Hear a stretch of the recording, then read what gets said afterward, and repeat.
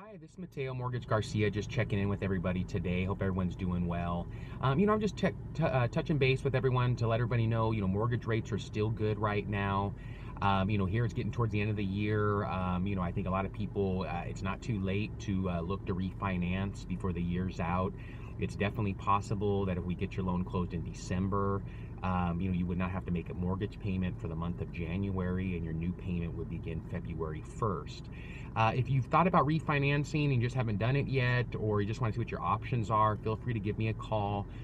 There's a couple things I've been assisting clients with right now that I think you should think about. If you have an FHA loan, if your value has gone up, it's definitely possible that we can refinance that loan out of an FHA loan to a conventional loan and remove mortgage insurance. Another thing to consider right now is if you have an adjustable rate loan, convert that to a fixed rate.